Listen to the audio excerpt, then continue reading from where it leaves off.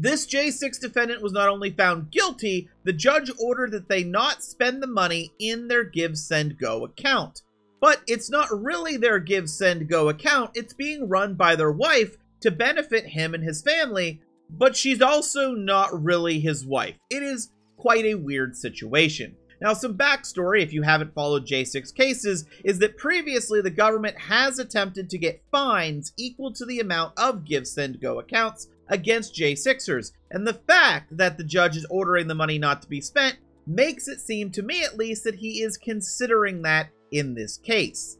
But the GiveSendGo is being run by this J6 defendant's wife, but they're not married.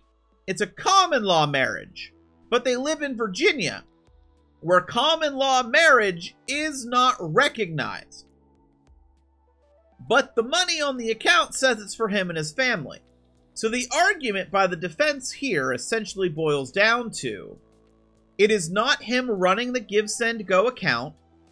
He is not married or related to the person who's running the account. Therefore, he can't be held responsible. Now, will this work with the judge? I don't know. But there is an issue. Let's say that this order ends.